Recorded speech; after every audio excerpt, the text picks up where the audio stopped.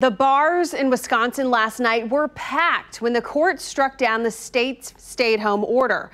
So tonight, with some of the bars in Kansas City opening, we wanted to know what it would look like and if the bars are even prepared. KCTV5's Abby Dodge is live outside of Harpo's in Westport. So Abby, what are you seeing tonight? Any large crowds out there? No, Ellen, this is probably the most mellow I've seen this bar out here in Westport, and on a day they're allowed to be open. I talked to some bar owners today, and they said when they put out these open signs, they didn't know what to expect. It was hard to find much of anything going on around Westport today. It was like one of the first places that I've seen that's been open in Kansas City. Antonio Ramirez sat down for a bite and a beer without any other customers in sight. And I'm kind of spreading myself out too, so feeling really comfortable and relaxed.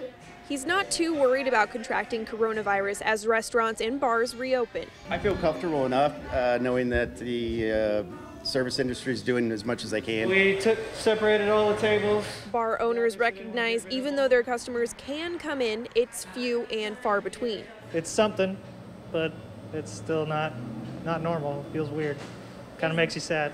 To keep things clean, leather drink menus at Pressed Penny Tavern were swapped out for laminated ones. There you go. At O'Dowd's on the plaza, they ditched menus altogether. They love it.